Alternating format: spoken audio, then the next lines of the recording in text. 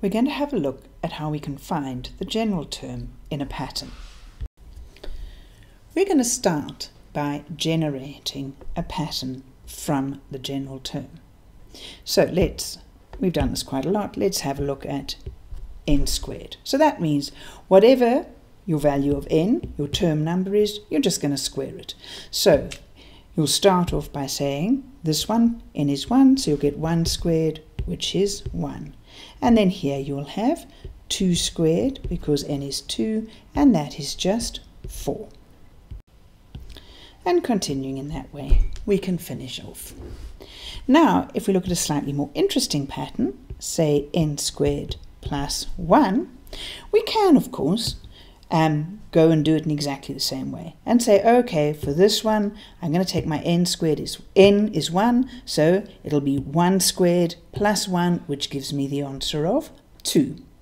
But I can, of course, shortcut it because I've already worked out what n squared is. N squared is 1, so all I have to do is take that n squared and add 1 to it.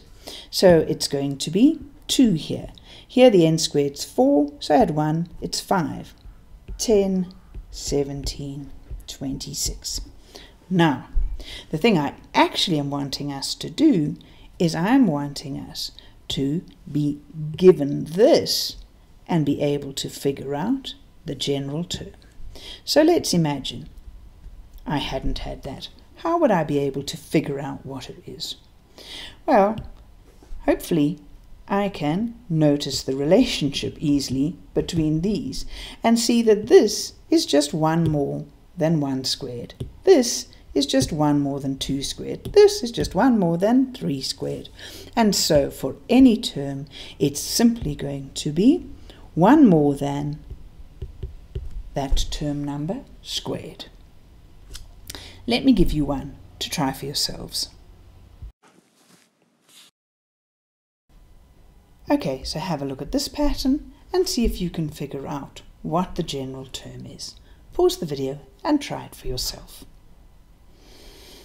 Okay, hopefully you saw quite quickly that this is just 2 times that. This is 2 times that. This is 2 times that. So each of these is just 2 times that, which is this squared. So in other words, this is 2 times 5 squared. So your general term is going to be 2 times n squared. Now imagine we want to work out what the nth term in this pattern below will be. So what we want to see is here we've got the n first term.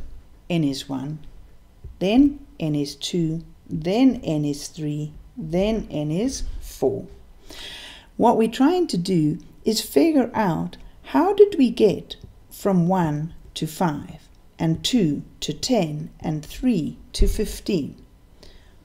Hoping that it's very easy for you to see that the relationship between 1 and 5, 2 and 10, 3 and 15 is just that each time you've multiplied 1 by 5, 2 by 5, 3 by 5. So if I were to ask you for what is term number, I don't know, 10 let's say, you'd immediately be able to see that that's just going to be 10 multiplied by 5, and that'll give you 50. So what will the nth term be? It'll just be n multiplied by 5, and we know we can write that nicely as 5n. So let's have a look at this one. Okay, so again, we want to look at the term number 1 and see that that's 0 over 1. Term number 2 is 1 over 2. Term number 3 is 2 over 3. Term number 4 is 3 over 4. Term number 5 is 4 over 5. So before we get into term number n, let's just talk about term number 10. Can you hopefully immediately see that at the bottom of term number 10, you will actually have just a plain old 10, because at the bottom of term 1 you had 1, bottom of term 2 you had 2, bottom of term 3 you had 3. What will you have in the numerator, right? In other words, in the top there, well, you can see it's always just 1 less, so this will be 9. So now let's do the same, but in the general language of n.